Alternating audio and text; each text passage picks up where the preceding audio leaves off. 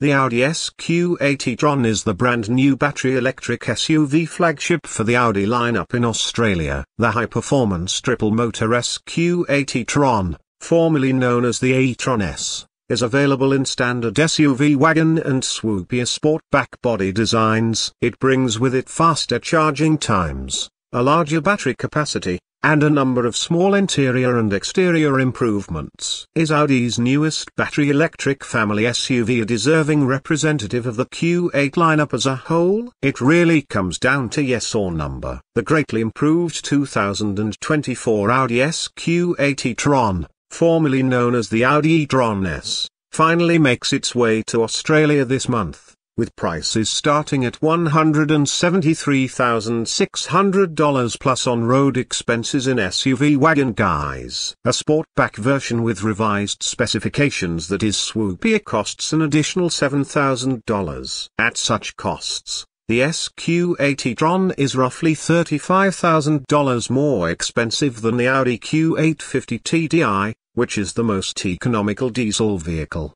starting at $138,900, and it is similarly priced as its more aggressive V8 petrol-powered SQ8 brethren, starting at $177,800. The normal SUV wagon version of the Q855 e-tron has been replaced by a lower output and lower-priced 50 e-tron variant, which starts at $140,600, a staggering $33,000 less than the SQ8 e-tron, as part of a range restructuring. The SQ8 e-tron competes with rivals from outside the Audi lineup, including the BMW X Drive 50 Sport, starting at $185,400, and Mercedes-AMG EQ53, starting at $189,900. The 2024 Audi SQ8 e-tron comes equipped with a somewhat extensive list of standard features.